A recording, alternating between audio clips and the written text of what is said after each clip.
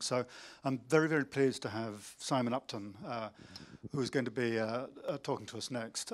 Simon is the Simon's in charge of the OECD's Environment Directorate, and the Environment Directorate is essentially responsible for monitoring the environmental performance of OECD countries, analysing the economic impact of them, and generally putting in place or supporting the interventions that hopefully will make a difference in reshaping behaviour. He was previously Minister of Environment and Science and Technology in New Zealand, and also chaired the UN Commission on Sustainable Development in 1999. So, Simon, thank you very much.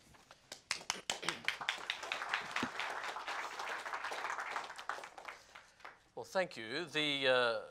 This conference was originally going to be opened by a minister, but he couldn't come.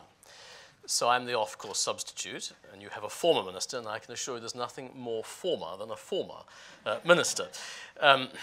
You might ask, I think actually you gave us the clue, you might ask why you'd invite a politician to address a business conference, and I think the answer is that what governments do or don't do is likely to be decisive. They can either provide a long-term, stable framework for action by others, or they can be a source of complete distraction. And we hope, post the Paris Agreement, that it's going to be the former, providing a long-term direction which people can invest in and buy into. We hope it's going to be that because there's already plenty of uncertainty out there. I mean, the fossil fuel sector at this moment is in complete turmoil. We've seen oil prices collapse, and with them $400 billion worth of upstream investment suspended. We've seen coal prices collapse too. China wants less of the stuff. Regulators want fewer emissions from burning the stuff. And governments everywhere have given a lot of support to renewables when it comes to power generation, which has seen those costs plummet. So we've got everyone navel-gazing now around whether this is cyclical or is it structural. When will things return to normal? Well, governments, at least when they have their climate change hats on, say that there shouldn't be a return to normal. They want the world's energy supply to change out of recognition. That's because they've looked at Martin's charts. By the way, I had a brother called Martin. He spent his life being called Simon. It drove him absolutely crazy. I'm quite used to it. But they've looked at Martin's charts. They've looked at the IPCC's charts, and they said, we don't want that. And so we want energy supply to change out of recognition. And we want many consumer behaviours that we're all used to change out of recognition as well. And of course, that's what's implied by the Paris Agreement, which talks about trying to aim for a 2-degree world and even flirting with a 1.5-degree world. Such a world, in terms of energy supply, won't look like the world we live in today. Governments are effectively insisting that they want to steadily eliminate fossil fuel emissions.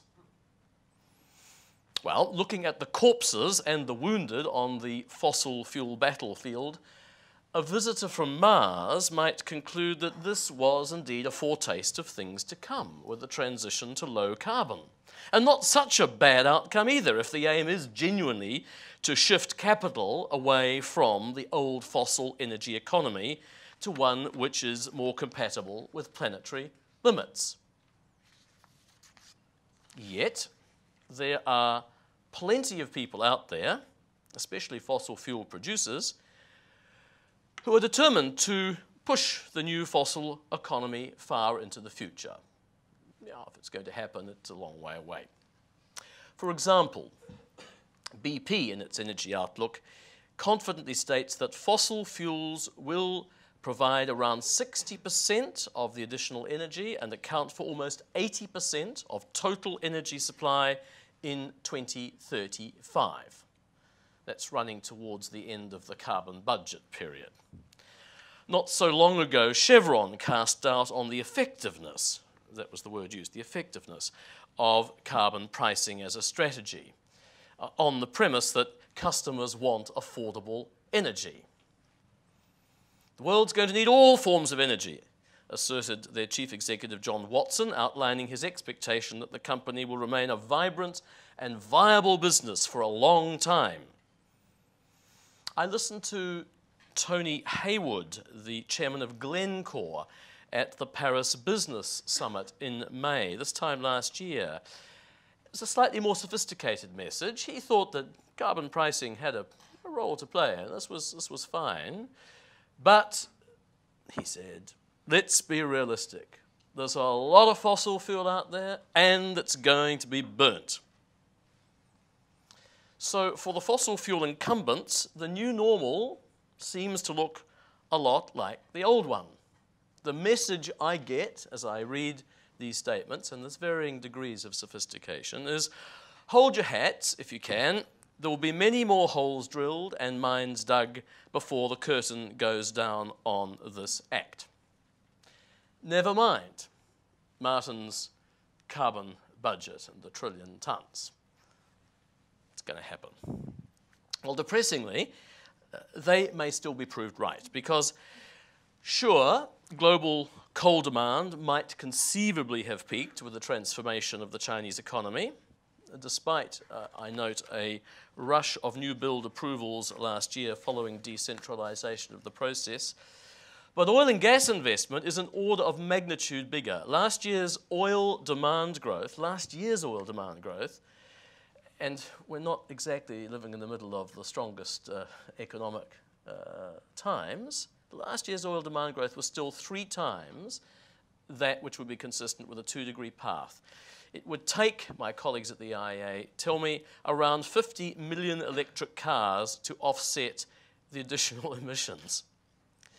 And of course, fossil fuel technologies don't stand still. This is a very technologically sophisticated and agile sector. I mean, the productivity gains in a new sector like shale gas in the States have been truly impressive.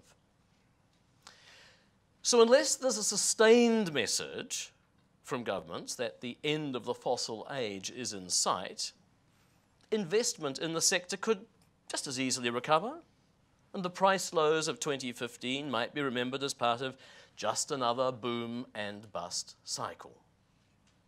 I think the jury's out. Well, faced with so much uncertainty and the path dependency that follows in the wake of long-lived investments, and that's really important because while people are debating the future, thinking about where it might go or mightn't go, investments are being laid down, and they tend to have a long life, and they carry a carbon shadow with them if they're investments in long-lived fossil infrastructure. Once they're there, of course, those who own them lobby to keep them going because they invested in them. So, how in that sort of world should governments respond? How can they make long-term policies that send clear messages when there is still so much uncertainty? The truth is that government actions have never fully lined up with the aspirations they have expressed on climate change.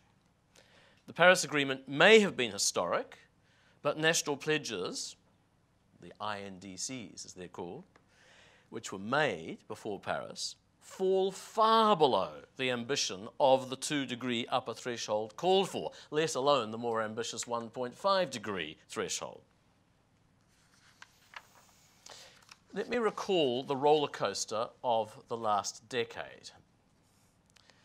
Not long ago, the expectation was that high and volatile commodity prices would provide, with increasing energy demand, a natural mounting incentive to increase efficiency and go after clean, non-fossil technologies.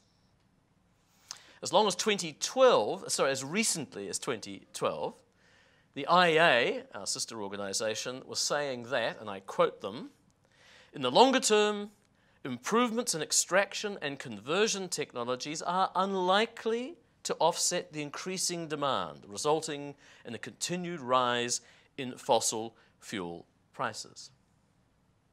Only 2012.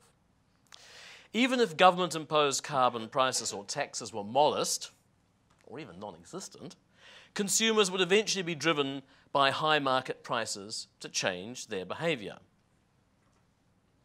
So the challenge was on the production side. And given the returns for the foreseeable future, what was going to stop hungry capital seeking out new resource frontiers? And we saw it. Shale, deep water, the Arctic. You name it, no part of the planet was too expensive to probe. And of course, in the immediate wake of the global financial crisis, many governments were hoping that revenue from new sources of oil and gas could plug their budget deficits. I just watched the newspapers post-2008 and looked to see what was happening in terms of new exploration. And I noted warm welcomes for oil and gas exploration in countries as different as Greece, Ireland, New Zealand, Spain, and Italy, and plenty of others. Now, of course, the tables have turned. Commodity prices have collapsed, and with them, the high returns that sucked in capital investment. Producers don't need governments to tell them to stop investing when the returns have evaporated. So the challenge now switches to the consumer side of the equation. What measures can be taken to shift consumption patterns with fuel prices falling? Again, governments find themselves conflicted. They're desperate to prime flagging economies. Many are hoping cheaper energy will help to reboot domestic demand and provide a boost for industries like air transport and tourism more generally. I'm sure you've all read the articles about North Americans and how far they think they'll travel. You can get the big car out, buy the bigger one, and take a longer holiday. Some governments, even, like here in the United Kingdom, are even introducing new tax concessions to prop up flagging oil and gas production. Now, conventional wisdom would have it that in the ordinary course of events, cheaper energy will support demand and help to get consumers and producers back into a mutually reinforcing symbiosis. This would support growth overall, although with gains to oil consumers largely at the cost of producers. The signals to date have been mixed, but there's some evidence that oil importing economies have been helped. As The Economist recently noted, the world is both a producer and a consumer. What producers lose and consumers gain from a drop in prices sums to zero. Conventionally, extra spending by oil importers exceeds cuts in spending by exporters, boosting global aggregate demand. This is a very technical debate. I have cross-examined my colleagues at the OECD. They would broadly support that. But of course, governments have, in their Paris Agreement, effectively said there won't be an ordinary course of events, neither for the short term nor the long term. They've explicitly agreed that, and I quote them, in order to achieve the long-term temperature goals set out in Article 2, parties aim to reach global peaking of greenhouse gas emissions as soon as possible and to undertake rapid reductions thereafter so as to achieve a balance between anthropogenic emissions by sources and removals by sinks of greenhouse gases in the second half of this century. Rather a lot of words there. It's typical diplomatic language, but what it says is that countries decided to address the reality that their climate goal implies zero net emissions. Now, if the language is elliptical, the meaning is not. And net zero is a long way from anything normal. So in the same way where Martin says we're at levels that we've never seen in anything remotely like times we are used to dealing with, well, the same can be said about the net zero target. It's not remotely related to anything we've experienced since the beginning of the Industrial Revolution. So, what should governments do now? Well, countries come in different shapes and sizes, with very different interests, notwithstanding their agreement that a dangerously warmer planet is in no one's interests. The formula depends on where you stand, and I'm going to give you 4 standpoints depending on what sort of country you might be. First, If you are the government of an oil-producing developing country, you should consider whether the resource you own has an economic future, given the amount of atmospheric space left for emissions. Now, in countries like Saudi Arabia, Iraq and Iran, where oil is plentiful and cheap to extract, there is certainly business left to do. Even on a radical decarbonisation pathway, the world will consume sufficient oil for those resources to be produced. Iraq's ever-increasing production, despite the havoc wrought by ISIS, is a remarkable reminder of the region's resilience. Indeed, the country's output increased more than the Saudis did over the past few years.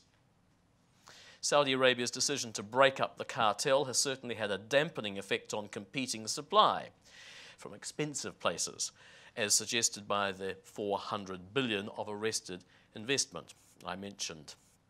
Saudi Arabia's oil minister has made it clear that his country is no longer prepared to sacrifice market share to prop up more costly producers, even at considerable short-term cost to its economy.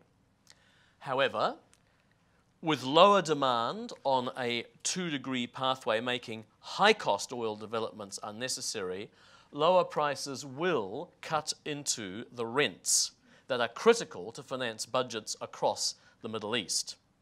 Saudi Arabia is reducing public spending to compensate for a public deficit that last year ballooned to 15% of GDP. Policymakers in oil-producing countries should use the breathing space provided by their sovereign wealth funds to create the institutional foundations of sustainable growth outside the fossil fuel sector. Other countries in this group with less generous endowments will need to get economic reform and subsidy removal underway even faster. This is happening. Russia announced an additional 10% cut to public spending following the collapse in prices. Indonesia was set to save almost $14 billion in 2015 alone after scrapping gasoline subsidies in the 2015 budget and capping diesel fuel subsidies. So reality is coming home to roost for those who've been relying on this mana. Second group of countries. If you're the government of a developed oil-producing country, you should, if you haven't already done so, think hard about banking the remaining rents so that there is some capital substitution going on to permit life after oil. That's what Norway has done to such significant national advantage over the last 25 years. Third group of countries. If you're the government of an oil import-dependent developed state, like my one, the chances are that you're already a pretty efficient user of fossil fuel, so your economy doesn't need an infusion of cheap energy to underwrite its future. Your economy survived $100 plus per barrel of oil, so it's actually quite a good time to introduce carbon taxes so that the windfall of cheap oil prices isn't simply gobbled up at the gas station. You should, furthermore, shelve any delusions about hoping to find black gold. Enjoy the short-run benefits of cheaper oil and start planning now to ensure that all infrastructural investments and your regulatory environment is tuned to changing technology. And finally, and this is at the global level the most sensitive group of countries, finally, if you're the government of an import-dependent developing state, you probably have an urgent need for energy and the widest array of possibilities to meet that need in history. You will most likely be looking to the global community for support in accessing what's called affordable, reliable, sustainable, and modern energy for all in the 7th Sustainable Development Goal. In calling for that support, you will need to take a hard look at whether the energy solutions being promoted to you are in fact either modern or sustainable. As a starting point, the burden of proof needs to be reversed so that fossil-based solutions, particularly coal, have to prove that they are competitive only if other options are not competitive after accounting for the full environmental, health and social costs of fossil combustion. There is nothing cheap about coal when you take into account the costs associated with its combustion. The premature mortality globally linked to this combustion is non-trivial. We've put numbers on it, and it runs into the trillions. These decisions are, of course, of global significance in these countries, given the scale of current and projected emissions from them and their urgent need to provide energy to their people. There is never a right time to take climate action. I think if there's one line you recall that I say at the end of this day, it's this one. There is never a right time to take climate action. When growth is strong, there are plenty of people urging governments not to get in the way. When growth is weak, another chorus asks incredulously how climate policy advocates could possibly consider making things worse. Is there ever a Goldilocks moment for climate policy? My answer is no. It's a long-run problem that requires policies which send long-run signals. By definition, they can't be ones that are constantly being fine-tuned to the volatility of the moment. And attempting to do so risks making volatility worse. And volatility, we know, really is bad for economic growth. When I started working on this address 2 months ago, the oil price was barely $30 a barrel. Today it's hovering a bit over $40. Who knows where it will be in 2 months, let alone 2 years? The climate outcome governments want is one that is utterly transformational, not incremental. Getting there is unlikely to be a smooth, stepwise process. The one problem I have with all of these graphs that you brought up is they're always smooth. That's not, and in the physical world, there are some grounds for that, but of course then you get non-linear changes and they stop being smooth. But in the human world, they're never smooth. Technological changes wreak gales of destruction. They may well be creative, as Schumpeter put it, by giving rise to completely new technologies and business opportunities, but if you're situated on the destructive side of the equation, that's small comfort. That there will be winners as well as losers is backed up by recent research we've undertaken. Now, governments can't ignore adjustment costs, but neither can they avoid them. If they try to protect the status quo, they will only fail the climate issue, but they will not only fail the climate issue, but they will ultimately impose even higher social costs and fail to capitalize on the economic opportunities that reform can bring. And I suspect that's going to be a theme of today's conversation. This goes to the heart of a long OECD history of supporting reforms in product and labour markets to facilitate adjustment, to benefit productivity growth and competitiveness. So, government policies designed to bring about that change have to be steady and consistent. The market will throw up quite enough surprises and train wrecks as it is. Some of those will call for government action, but it must be action that lubricates the change rather than tries to stop it in its tracks, like proactive new market arrangements in the electricity sector to help integrate renewable generation, secure flexibility and reflect system costs. Once investment capital figures out that the game is over for a fossil-based economy, governments have to let the effects of the capital reallocation that follows play out. There will be plenty of human and social adjustment issues for governments to busy themselves with. But trying to fine-tune an economic and technological adjustment path will prove to be as futile as trying to control commodity prices. I hope that's of interest, and just can I say, because we're in the United Kingdom, this country almost uniquely has at the bottom of its policies the long-term vision I'm talking about. It's the one country that got a bipartisan agreement on a long-term target and a process through Parliament to follow through. That really is unique internationally. It's very good, and I just hope the UK hangs in with it.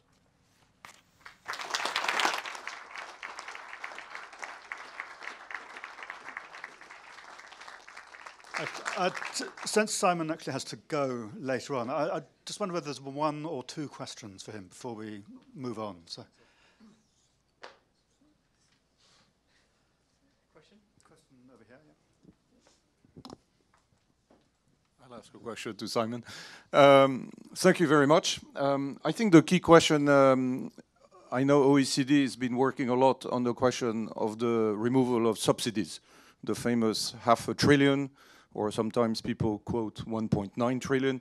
Just a bit of a feeling in the context of what you've said, how do you see things? Because that's obviously one of the key litmus tests of what's happening or not happening. Well, as I mentioned, some of the countries which have had big consumer subsidies are getting rid of them. And you've seen that in Indonesia. Just look, can I just give you the numbers on this? Because there is a lot of confusion. It really is. I mean, we take a very conservative, very narrow view of what a subsidy is. Our estimate is that there's 50 to 100 billion, roughly, of subsidies for both production and consumption in developed countries, okay? And look, the production ones are just as important. We're the only organisation that measures production subsidies. The IEA measures consumption subsidies in non-developed countries, and it uses a different technique. It's a price gap method, perfectly respectable, been going for 25 years. But that half a trillion, the 500 billion, that relates to subsidies to consumers, and of course they're rampant in places like Saudi Arabia, for instance.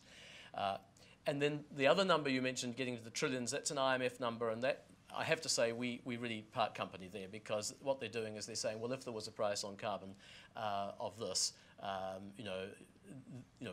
that's the social cost of carbon should be this, and it's not there, so it's a subsidy not to impose that tax globally, and suddenly the number jumps into trillions. I don't think it's helpful, because what we want to do is get governments to remove subsidies, and those are actually in their budget lines, and we can go through them and do that. It is happening.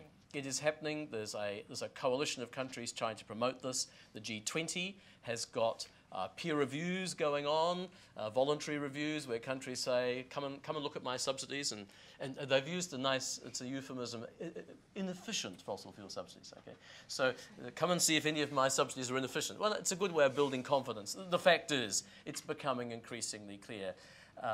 It will be useful, but to be honest with you, I don't think the scale of those subsidies is so big that it's going to be crucially decisive. There are plenty of other things we need to do as well.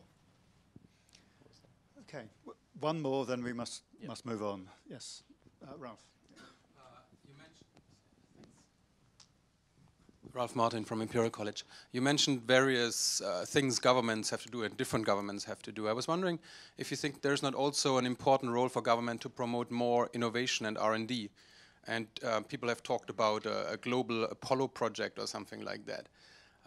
Because, I mean, if you look at the figures, the subsidies for R&D in this area are ridiculously low both by comparison to other things and historical standards, historical comparisons. So I wonder if you think there's some kind of scope for that, to do something together at the global level of individual governments, and what that could be.